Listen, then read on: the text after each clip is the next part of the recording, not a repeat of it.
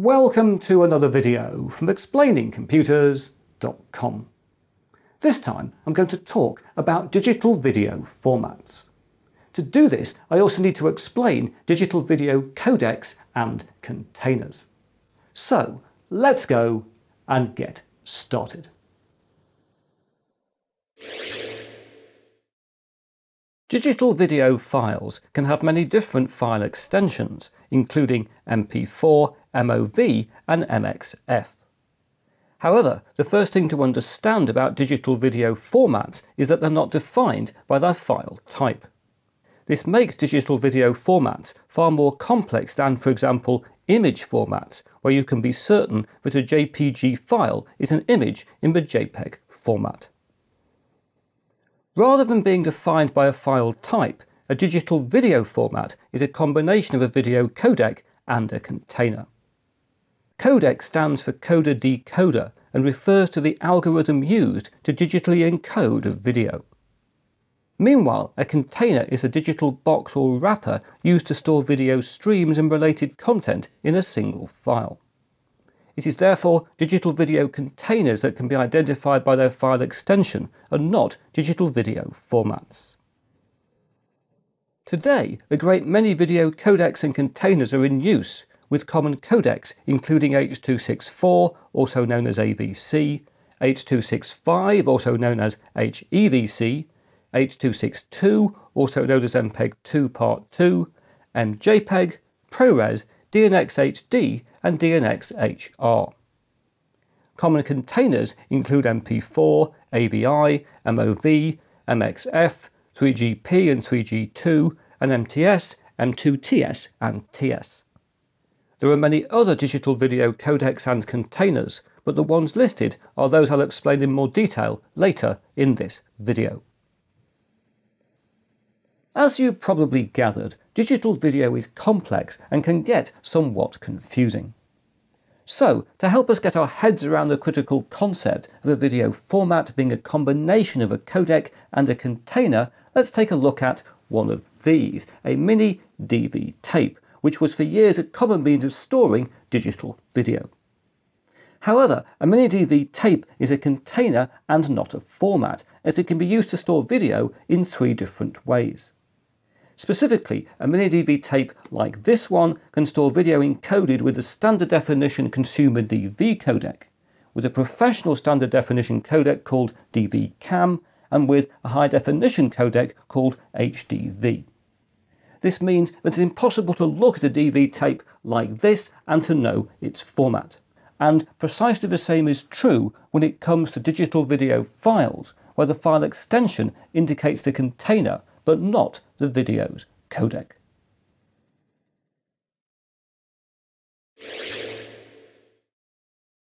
Digital video, just like a reel of movie film, is made up of a series of still frames. A codec, or coder-decoder, digitally encodes these frames, with the term codec used to refer to both the software or hardware that performs the encoding operation, as well as the algorithm it applies.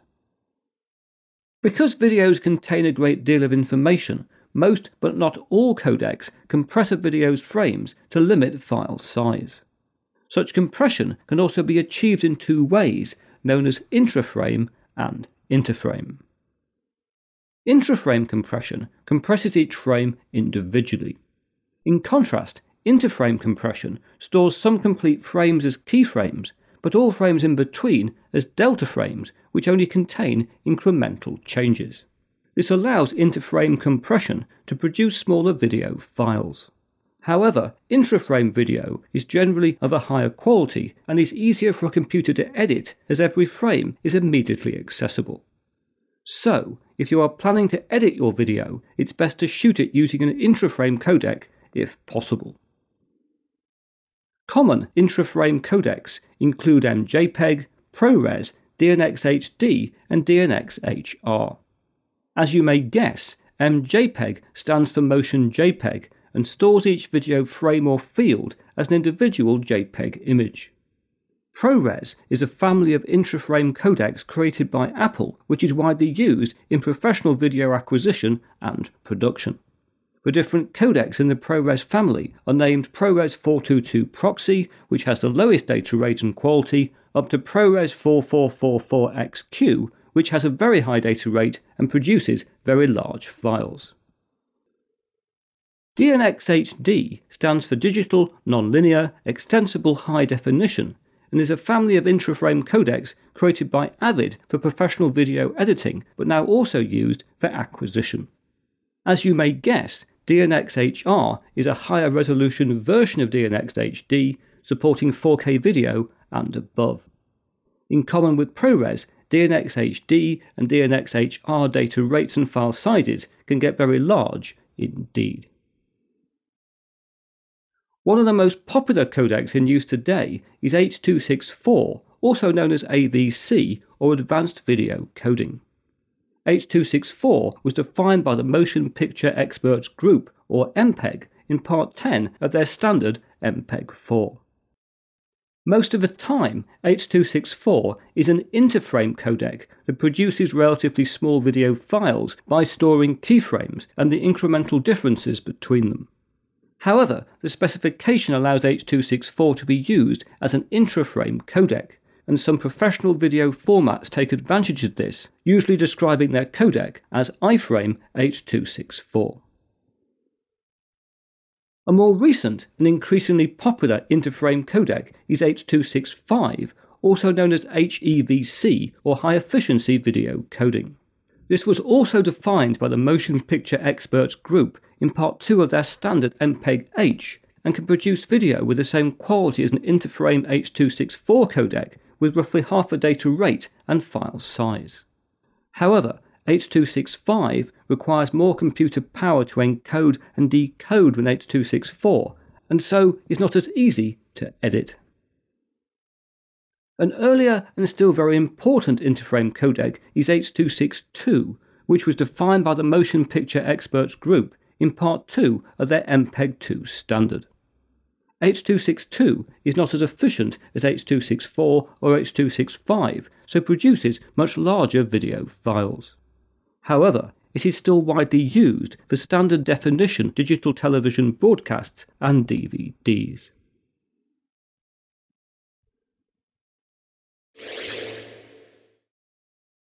As noted earlier, a digital video format is a combination of a video codec and a container.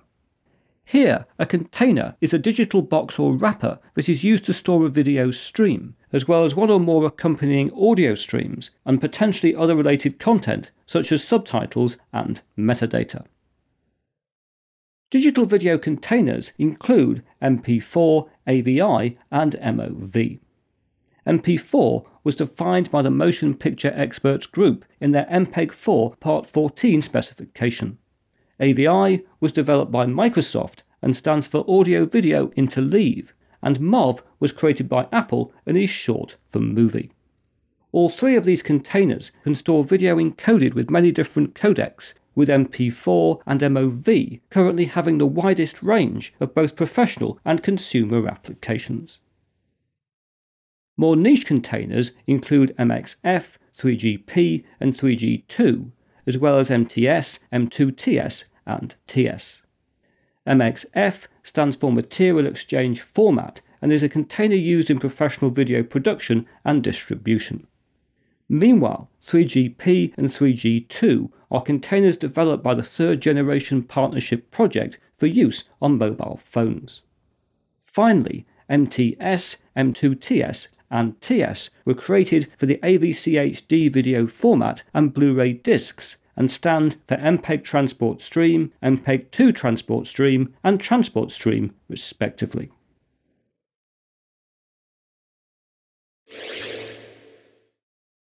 The codecs and containers we've just looked at can be combined to create a wide variety of video formats, some of which are mainly used for recording and others for the delivery of final video files. To provide just a few examples, when it comes to acquisition, videos recorded in the still relatively popular consumer format AVCHD, which stands for Advanced Video Coding High Definition, use the H.264 codec and either an MTS or an M2TS container. The XAVC-I and XAVC-L formats used on many Sony cameras then store H.264 video in an MXF container, while the closely related XAVC-S format uses an H.264 codec and an MP4 container. Many Canon cameras shoot in a format called XF-AVC, which again uses the H.264 codec and an MXF container. Often, especially in the consumer arena, video formats are not given a name. For example, most DSLRs do not declare a format, but use an H.264 or H.265 codec with either an MP4 or MOV container. Similarly, video captured on cameras and recorders that use a ProRes codec is typically described as being in the ProRes format and stored in a MOV container, whilst DNxHD and DNxHR codec videos are usually placed in either an MXF or MOV file. Videos shot on smartphones also don't have a named format, but are usually encoded with an H.264 or H.265 codec and stored in a 3GP, 3G2 or MP4 container on an Android device, or in a MOV container on an iPhone. When it comes to the delivery of final digital video files, once again we often lack specific format names, although H.264 and H.265 codecs used with MP4 or MOV containers are the most common in the consumer space. And if you are ever in doubt, render your final video using the H.264 codec and an MP4 container, as this is always a very safe bet, as well as being the recommended upload format for YouTube. The professional delivery of final video files usually takes place in an MXF container using codecs that include ProRes, DNxHD and DNxHR. This said, an intra-frame Panasonic codec called AVC Intra is also very common. Indeed, in October 2014, all UK broadcasters began using a format called AS11DPP for HD program delivery, which uses the AVC Intra codec and an MXF container. Finally, most cinemas these days project from a format called Digital Cinema Package or DCP. This uses an M-JPEG codec and an MXF container. So, the M-JPEG codec is not as rare as you may have imagined.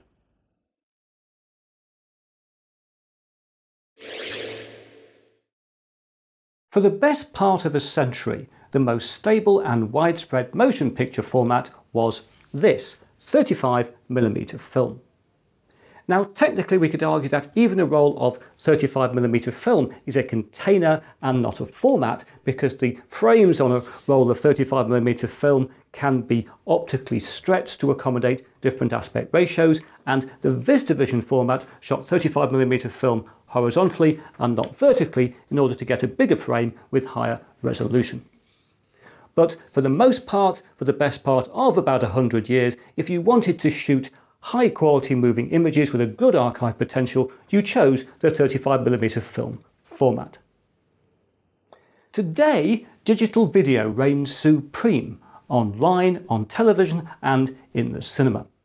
And as we've seen in this video, there are a wide range of codecs and containers available which give us a bewildering array of digital video formats. And deciding which one to shoot in, to edit in, to deliver in and to archive in is a very tricky decision. But I hope at least in this video I've given you some useful information. But now that's it from me on the roll of 35mm film. If you've enjoyed what you've seen here, please press that like button. If you haven't subscribed, please subscribe, and I hope to talk to you again very soon.